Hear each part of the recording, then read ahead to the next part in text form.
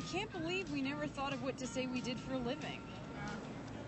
Which one of these guys will I have sex with at the reunion?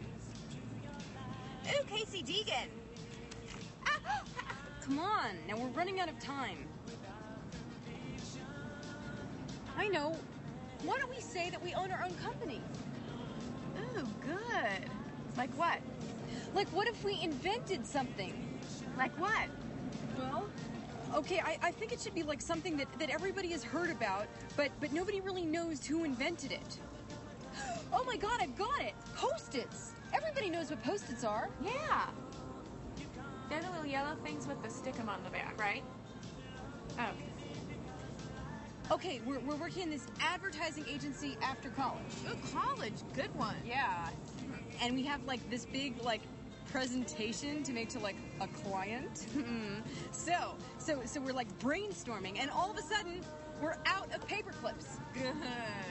And so then I say, okay, wouldn't it be great if there was like this like stickum on the back of this paper, so like if I laid it on top of that other paper, it would just stay, like without a paper clip? Yes. So then you've got like this grandfather, this uncle that like has like a paper company or a paper mill, and he's like really into it, and the rest is history. Oh my God, it is perfect. Wow, don't you think? Well, yeah, but... Well, yeah, but what? I don't know. I mean, it just sounds like you invented Post-its all by yourself, I mean, what did I do? Well, it was your grandfather or uncle. Yeah. Okay, so we could say that you were like the designer. Like, I thought of them, but you thought of making them yellow. Well, no, but it's like most of these people have like known us since elementary school. I just think that you're more believable as a designer rather than as an inventor. You know? Uh-huh.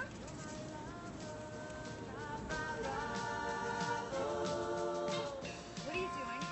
Look, you're obviously pissed at me.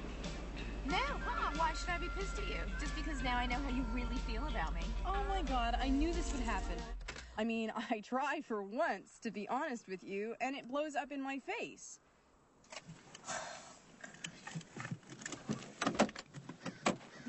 God. You want to be honest? Okay, good. Let's be honest. I let you have the ideas. What? Yeah, I let you have the ideas so you won't feel so bad that I'm cuter. You are not cuter, Michele.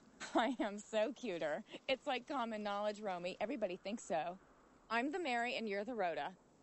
That's ridiculous. You're the Rhoda. You're the Jewish one. Oh, my God. I'm talking cuteness-wise, Romy, okay? And cuteness-wise, I'm the Mary. That's crazy. You have absolutely no proof that you're cuter. Oh, proof? You want proof? Okay, fine. Who lost their virginity first? Oh, big wow with your cousin Barry. I wouldn't brag about it. Okay. So who always gets asked to dance first when we go to clubs, huh? No wonder you couldn't find us boyfriends, Romy. Well, so what? You can't even get a job. I carry you, Michele. Without me, you'd be lost. That is such a lie. Oh, yeah? Well, let's just see. Let's split up and see what happens. What do you mean, split up? When we get to Tucson, we're going our own separate ways. Okay, good. Fine, I don't care. Fine! Fine. As of Tucson, we're finished. Well, drive fast.